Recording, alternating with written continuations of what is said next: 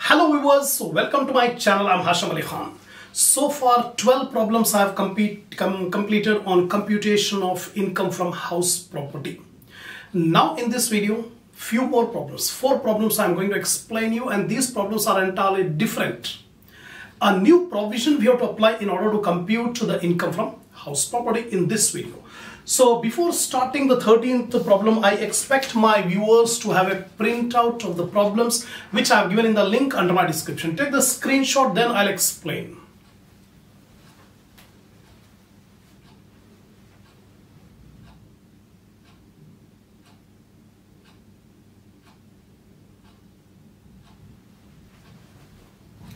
Now see the problem number 13. Sri Venkat Reddy purchased a house in Kakinada in the year 1997 and using for his residential purpose. This is the first problem where the assessee is using the property for his own residential purpose. He has not let out. He is not earning any income by letting out. He is using the house for his own self-occupation. During the previous year, relevant to the current assessment year, the following particulars were furnished. Compute income from house property. Municipal rental value MRV 25,000. Rent of similar building. This is FRV 30,000. Expenses paid for municipal taxes 2,500. Non-agricultural land tax 1,000. Repairs 2,800. Insurance 500. And interest paid on loan taken to purchase the house 40,000. This is the first problem where the assessee is owning the house and using the house for his own self-occupation. Income Tax Act 1961, it has given the provision that when an assessee uses the house for his own self-occupation, self-residence, in that case, the NAV of that house will be nil. No need to calculate GAV, no need to consider MRV, FRV. We don't require it because NAV itself is nil, 0. From NAV, we deduct the deductions under section 24.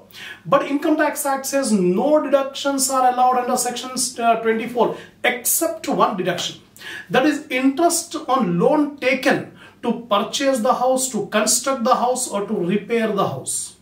For these purposes, if loan is taken and interest is paid, then deduction will be allowed under section 24B. No other deduction, statute deduction will not be allowed. That is a new point. Now see carefully. Computation of income from house property of Sri Venkat Reddy for the assessment year. Self-occupied house. First point in this problem. The house is self-occupied. The NAV, net annual value, nil. Deduction under section 24. Standard deduction under section 24A will not be allowed for self-occupied house. Only one deduction is allowed, that is interest paid on loan taken to purchase the house. How much interest is paid? It is given 40,000 rupees interest is paid. But Income Tax Act has given the provision.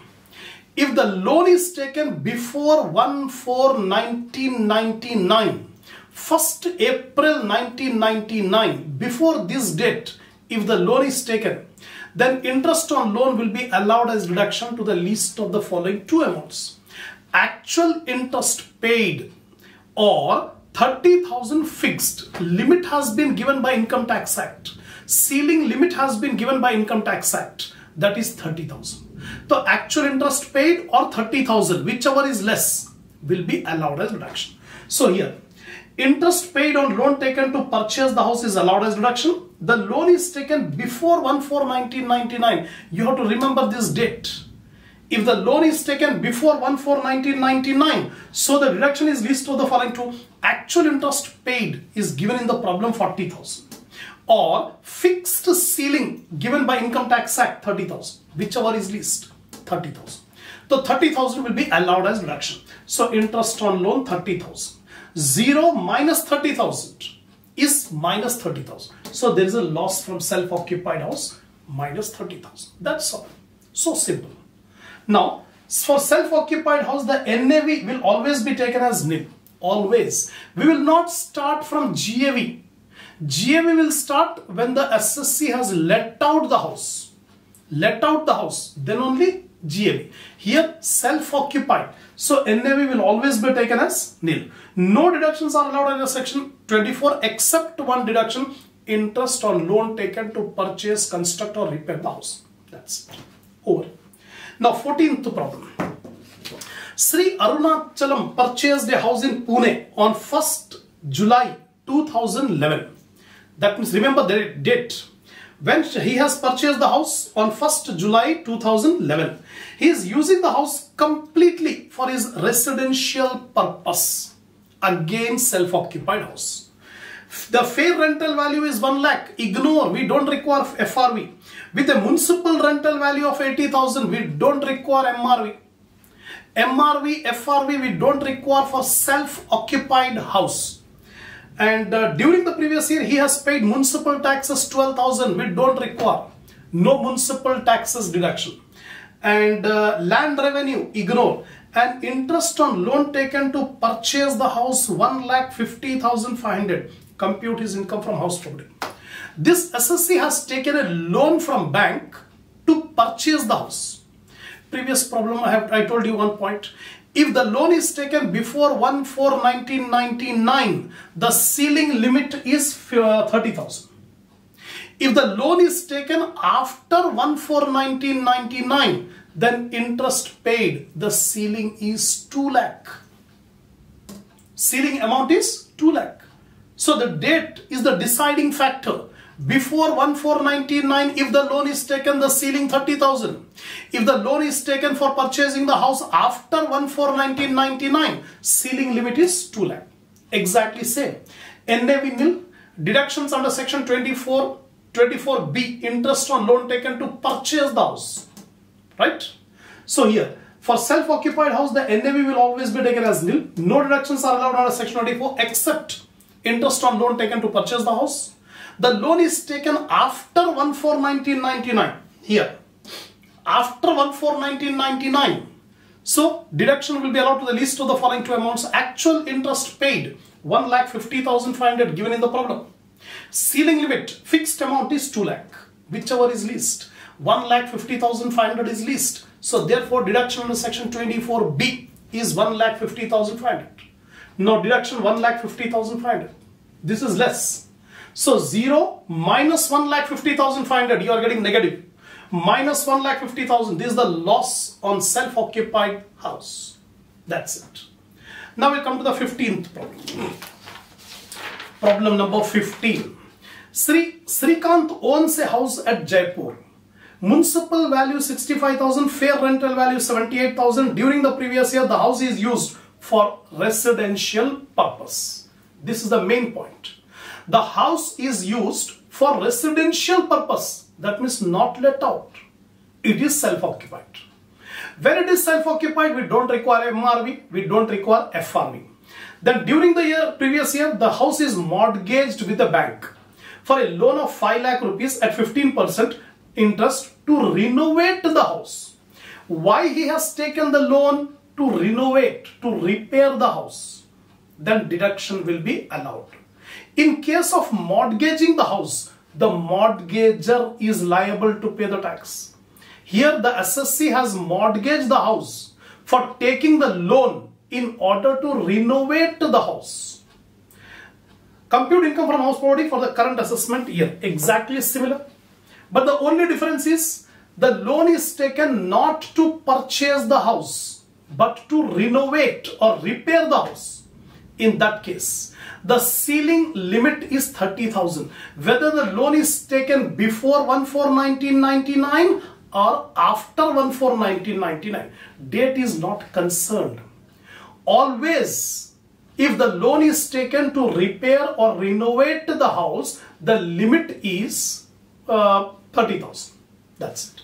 So here, computation of income from house property of Srikant, NAV, net annual value nil.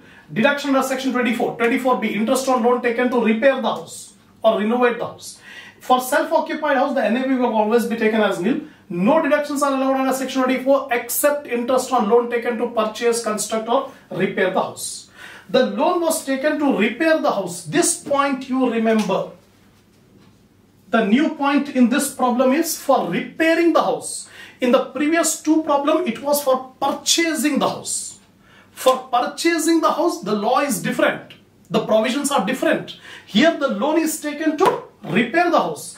The house, so whether the loan is taken before or after 1/4/1999, it is allowed as deduction to the least of the following two amounts. The first one, actual interest paid. The loan is taken 5 lakh rupees at the rate of interest of 15%. The 15% of 5 lakh, 30,000. Or 15% of 5 lakh is 75,000. And fixed ceiling limit is 30,000, not 2 lakh. It is 30,000 because the loan is taken to repair or renovate the house. Whichever is least, 30,000 is least. So therefore deduction under section 24B is 30,000. Here minus 30,000. 0 minus 30,000 is minus 30,000. This is the loss from self-occupied house. That's it. Next, one more problem, 16th one. Sri Uma Maheshwar Rao on 1st June 2021. He purchased a flat in Sri Satya Sai residential complex for his residence for 38 lakh. Again self-occupied. The assessee purchased a house for self-occupation, self-residence. He availed a housing loan from ICICI Bank for rupees 24 lakh at 14%.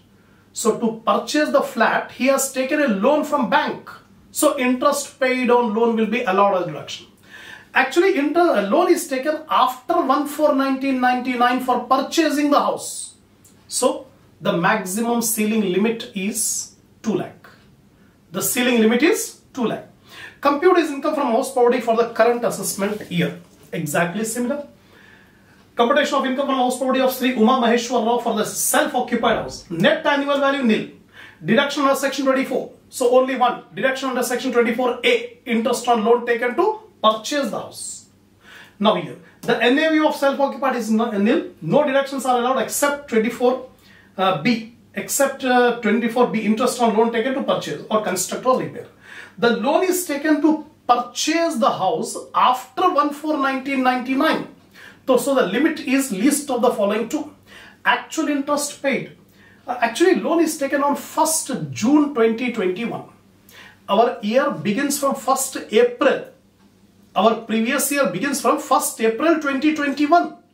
But he has taken the loan on 1st June 2021. So how many months? June, July, August, September, October, November, December, January, February, March. Up to 31st March. From 1st June 2021 to 31st March 2022. It is 10 months. So we calculate the interest for 10 months. 14% of 24 lakh into 10 by 12. Full year, interest will not be calculated. Only for 10 months. 2,80,000. Or fixed ceiling limit is 2 lakh. Whichever is least. So 2 lakh rupees is the least. So therefore deduction under section 24B is rupees 2 lakh. So here minus 2 lakh. 0 minus 2 lakh is minus 2 lakh. The loss from self-occupied house is 2 lakh. So in this video, 4 problems I have explained, and all the 4 problems are on self-occupied house, and this type of questions may be frequently asked in examination. So watch the video twice, thrice to get the complete points. Normally students commit the mistake by not remembering the provisions. You have to remember the provision, then only your answer will be right. You will get full marks in examination. So if you are satisfied, give a like to the video, share my channel, give your comment, subscribe if you have not yet subscribed. By the super thanks which is given below my video. Inshallah, we'll continue the next problem in the next video.